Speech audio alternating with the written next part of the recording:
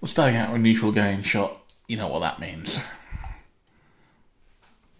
So, as per usual, we'll pull the camera up, and yeah, neutral guy here is, if anything, furthest from the base design. He has the same colour layout, but I've kind of added more silver, brought it up from the feet.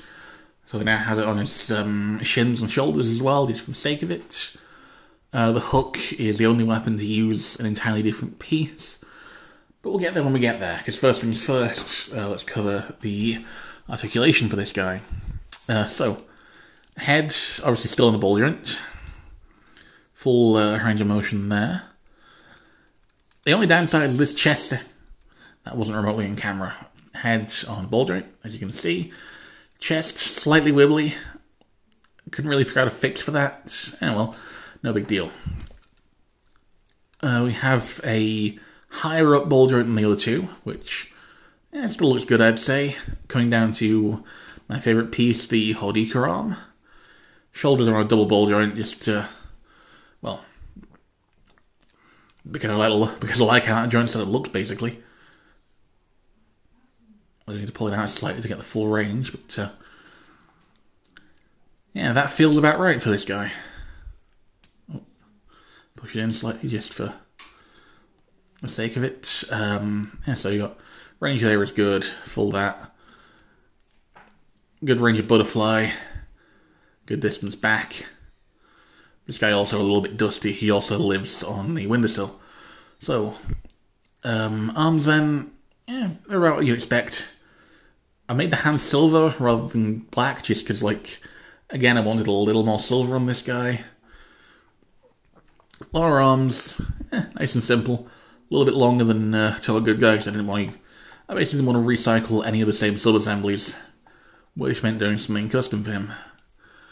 Legs then, upper legs, fairly standard CCBS for the uppers, because again, no repeat sub-assemblies. Lower leg is all built around the Baraki armor piece here. Feet, I ended up going with Metru, just, well, mostly because they're the other G1 feet that are available in the right shade of silver. So, that about covers posability. Weapon-wise, he is armed with a big hook. And, yeah, to bring in good guy and compare, or bring in neutral guy and compare, it's quite a bit bigger, as you can see, but it keeps the same approximate shape. I couldn't really figure out where to get the piston detailing in, but, you know, it is what it is. I'm sorry, I need a moment here to do this. Pop that off. So I'm pretty sure that, yeah, neutral guy can in fact ride neutral guy like a backpack. So, I'm just going to do the rest of this segment like this, because why not? Anyway, so, yeah, that about covers things for the weapon. It was originally longer. There was another one of, like, this whole segment up here, but that just felt too big and didn't really pose very well. So then, bringing in some familiar faces for a size comparison. Let's just get in posed first. So there's something just a nice neutral hook holding pose. Fittingly enough, we have good guy and bad guy.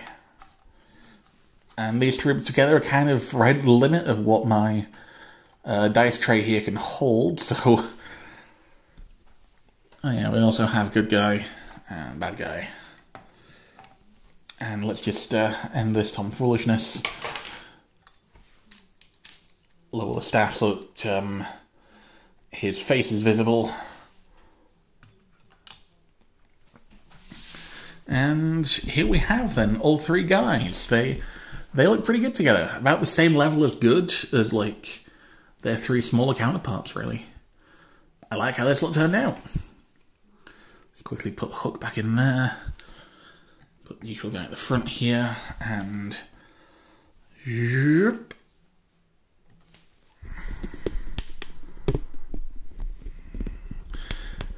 Get everyone shot. So, now that I've covered the guys and the big guys, next up is the rest of Good Guys Toa team. So we'll see you for that next week.